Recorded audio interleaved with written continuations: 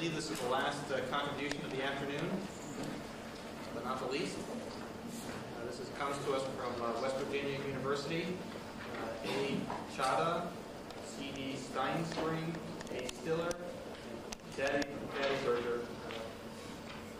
Professor Dadyburjor will make a presentation. It's ferric sulfide-based catalyst for model reactions of direct coal liquefaction. Thank you. I'm missing the microphone. If you hadn't started the stopwatch, I'll wait. If you started the stopwatch, I'll continue.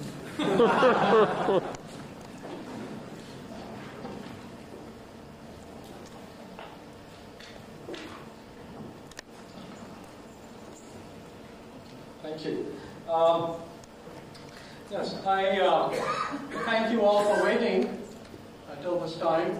And Ajay Chada is the graduate student who started this as his master's project. Charter Steinspring has been working with him on surface science.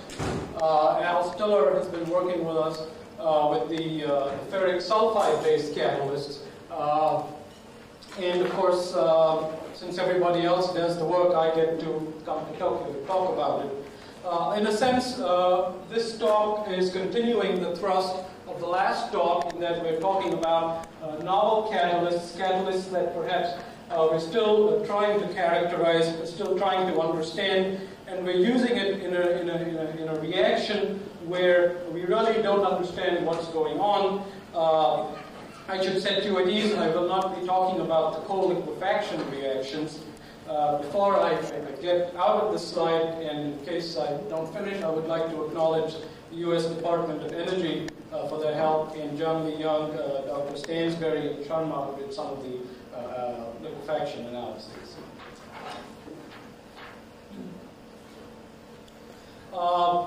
In terms of an outline, I would like to start with a little work on why we're interested in the ferric catalysts for direct coal liquefaction. And then I will move to model reactions and characterizations of the model reactions. Try to explain some of the rationale for picking these reactions, some of the techniques we use for the characterizations. And then in terms of the results, we will be talking about the activity for the model reactions. We will not talk about selectivity. We talk about the analyses of the surface and the analyses of the bulk of these catalysts. We do these before the reaction. We do these also after the reaction.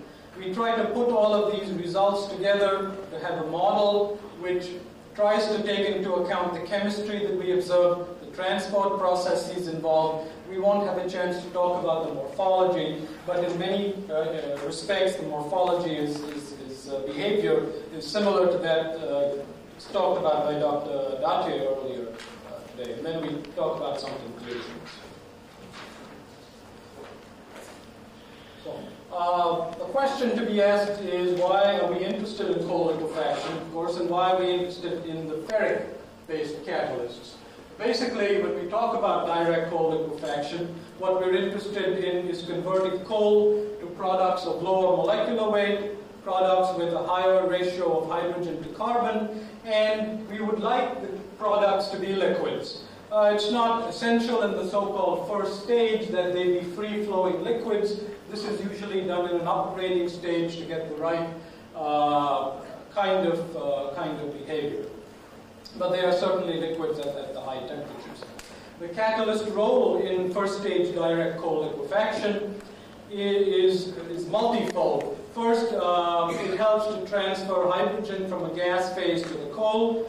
It can also do this by shuttling hydrogen from a hydrogen donor liquid or a solvent to the coal. Again, remember, we want to increase the hydrogen to carbon ratio. And the catalyst can also help to crack the carbon-to-carbon bonds. We shall see that we really don't get a lot of cracking. What we do get, though, is hydrocracking. So it hydrocracks carbon-to-carbon bonds. The reason many people are interested in iron as a first-stage catalyst for liquefaction is, of course, that it is cheap, and so it can be used as a non-recoverable catalyst. If it is not to be recovered, it must also be environmentally benign. And typically, the iron material that's used is used as an oxide, either like an like a ferrihydride, or as a sulfated iron oxide, which was developed by researchers in Japan. Doesn't matter which you start out with, which oxide, what sulfide. Under reaction conditions, it's believed that a primary material that's formed is a non-stoichiometric sulfide, or a series of these are called pyrrhutites, with a value x, which is the ratio of sulfur to iron, a value x around 1. Our contribution to this is to start with a ferric sulfide. The reason many people don't know about ferric sulfide is that it's a solid which is basically unstable at even at room temperature. It undergoes a solid state disproportionation to an FeS2, which is the pyrite, which we call Py, and then a series of these pyrrhutites, FeSX, and then if there is a sulfur balance, we also get elemental sulfur, and then there can be interactions between the pyrrhutite and the pyrite, depending upon whether hydrogen is present, you can get sulfur or H2S. What is observed is that when we start with the ferric sulfide, what we get then is a mixture, a close, intimate mixture of pyrite and pyrrhotite. And that mixture, so the ratio of pyrite and pyrrhotite, is a function of the temperature of disproportionation, function of the time of disproportionation, a function of the material we use in the gas phase. And so by controlling this intimate mixture, by controlling the conditions of disproportionation, we think we can control the behavior of the catalyst. We would like the catalyst to be present with small particles. We won't be talking about the smallest particle catalysts we have made, but we can make small particle catalysts of the order of nanometers in an aerosol reactor. We can also do this by making them in situ and impregnating them in situ with the coal. We can also do this most recently by using reverse micelle techniques. But basically we will be talking about our earlier generation catalysts, which were made by simple hydrothermal disproportionation of the ferric sulfide.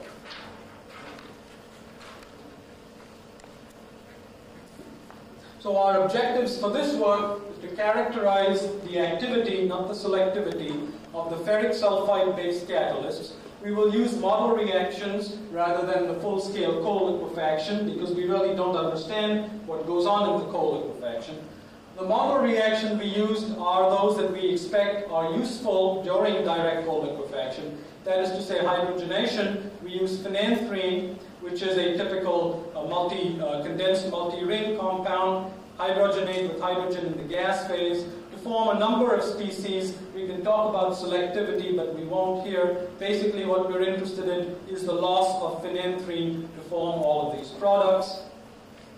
So this is hydrogen in the gas phase. We're also interested in the so-called liquid phase hydrogen shuttling, which takes place in the absence of hydrogen, where we have not only the phenanthrene as before, and also the tetralin, and there is shuttling of hydrogen between the tetralin, which is a hydrogen donor, to the phenanthrene, and this molecule, of course, should be naphthalene with the two circles, and then you get various different kinds of compounds. So again, we're interested in the reaction, in the conversion of the phenanthrene to this variety of products. We also have looked at hydrocracking reactions using diphenylmethane and formed simple products. We first looked at the cracking reactions, so we used a very simple aromatic cumene to go to benzene and propylene. As we shall see, we observed no cracking of the cumene under the conditions of the process, so we went to hydrocracking. The materials, the parameters that we vary are the ratio of pyrrhotite to pyrite initially formed. We do this by varying the time, by varying the temperature in the gas phase. What we have found is typically for direct coal liquefaction, a good catalyst appears to be one where the pyrrhotite to pyrite ratio is around 1, so we will use that catalyst. We also look at the difference between fresh and aged material. we look at, when I say aged, I don't mean deactivated in the reactor. Basically, we had some material that we had made some time ago, we had sealed and put into a cold room, but even so, there was surface layers of oxide present. We look at that behavior relative to the fresh behavior, which was made by specifically excluding air. So we use, as I said, two kinds of catalysts, have two ratios of pyrrhotite to pyrite. This one is around 1, this one is around 10. The difference is in the temperature of disproportionation, 200 degrees here, 375 degrees here. We have also to change the gas phase, otherwise we have problems in the preparation. Here we had to use hydrogen, here we were able to use nitrogen in the gas phase. So we make each of these fresh. We also have some samples that were made some time ago, and these are our aged catalysts. What we measure, first of all, the conversion of the reactions we talked about. We look at the pyrrhotite to pyrite ratio, both before reaction, which we have here, and after reaction. I should point out that we measure the pyrrhotite to pyrite ratio by selective dissolution in different acids. We look at the ratio of the sulfur to iron present on the surface, and what we do is we have a technique to eliminate the elemental sulfur. We know that it eliminates the elemental sulfur from the surface. We don't think it removes all of the elemental sulfur. So when we measure the sulfur to iron ratio in the bulk, typically we're getting the sulfur to iron ratio without removing the elemental sulfur. We do this again before reaction and after reaction. The surface ratio is measured by Auger. The bulk ratio is measured by EDAX.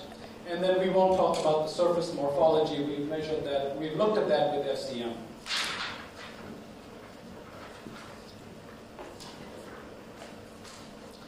The activity for some of the reactions, for the reactions here, the reactions were all carried out in a batch reactor using similar techniques to what we use for our direct cold liquefaction. We have 4 grams of the reactant. We used a larger amount of catalyst than we normally use because we weren't sure exactly how this would work. We wanted to make sure we got significant conversions. Carry out the reactions at 400 degrees, 1,000 pounds of hydrogen pressure at room temperature. At 400 degrees, this works out to about 2,000 pounds.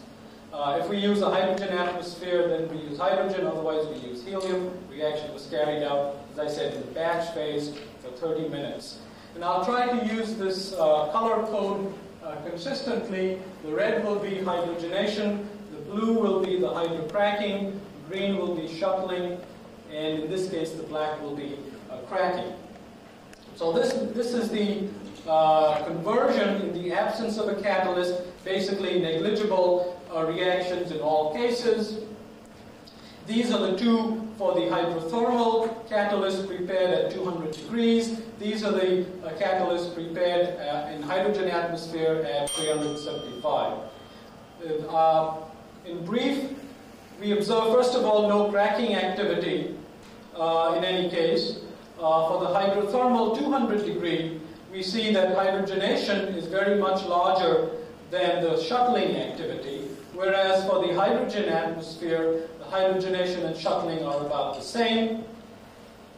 When we age the catalyst, typically we see that the hydrogenation decreases to some extent in both catalysts, but the shuttling decreases considerably, particularly in this particular catalyst. And in this case, the shuttling and the hydrogenation both decrease about the same. Here, it's much more for the aged catalyst.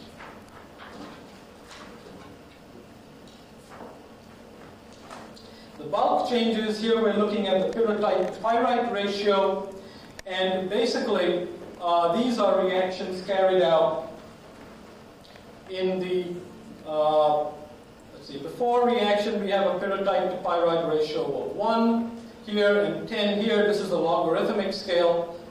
Basically what we observe is in all cases where hydrogen is involved, whether or not hydrogen is present in the gas phase, the pyrrhotite to pyrite ratio appears to increase after a reaction. Time for conclusions.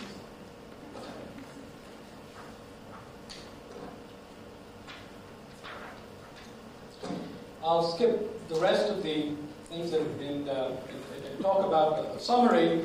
Basically, from the effect of catalyst preparation, what we see is that as the pyrrhotite to pyrite ratio increases, we weren't able to show this, the sulfur to iron ratio increases, hydrogenation decreases, shuttling increases slightly, and so we believe that hydrogenation depends on the pyrite amount, shuttling depends on the pyrrhotite, cracking doesn't change with the pyrrhotite to pyrite ratio.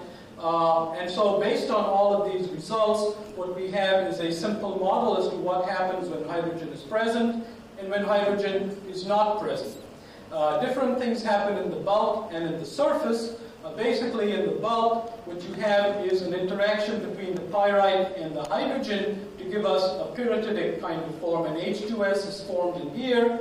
And this leads to a non-uniform sulfur to iron ratio of the surface as the H2S comes out and interacts with the FES to give you mixtures of FES and FES2.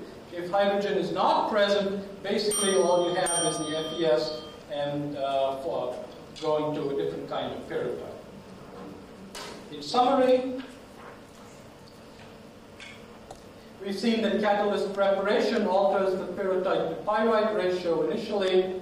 The hydrothermal has a pyrrhotite to pyrite of unity, has high hydrogenation activity, hydrocracking is observed. The hydrogen atmosphere has a high pyrrhotite to pyrite ratio. Hydrogenation and shuttling are about equal. Aging reduces hydrogenation and shuttling. Shuttling more than hydrogenation here, both are reduced similarly. Reactions change the bulk and the surface properties. In any case where hydrogen is present, the bulk pyrrhotite to pyrite ratio increases. The bulk sulfur to iron ratio decreases. The surface sulfur to iron ratio are severely non-uniform. I was not able to show this. For all catalysts, all reactions without hydrogen, the pyrrhotite to pyrite ratio in the bulk stays the same, but the surface sulfur to iron ratio increases as opposed to what we have in the presence of hydrogen. The surface is uniform. In the presence of hydrogen, the surface is non-uniform.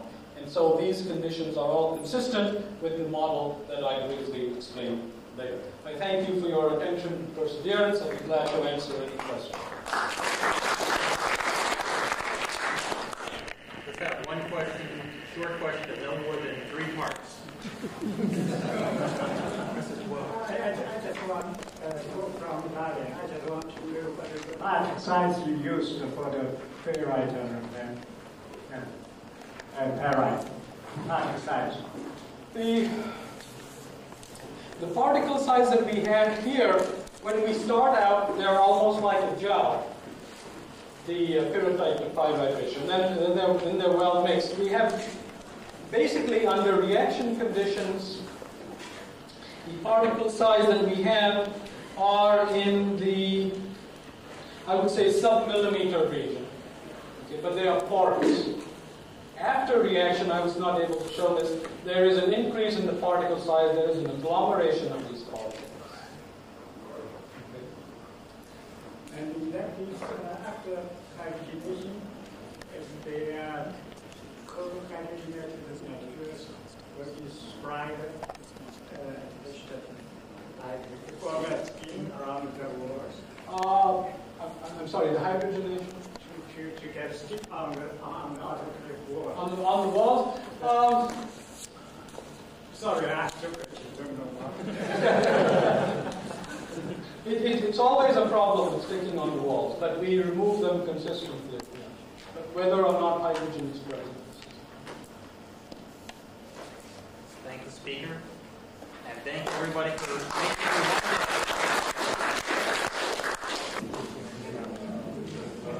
My name is Matthew Cole from Carnegie Mellon University, and I would like to welcome you all to this second day of our symposium. To kick off our program this morning is our plenary lecturer from China, Professor H.L. Wang. Professor Wang is from Xiamen University, and he's currently the chairman of the Chinese Catalysis Society. The title of his plenary lecture is Structure-Based Constituent Selection of the catalyst for light alkanes conversion in the presence of oxygen and activation of methane. That's the web.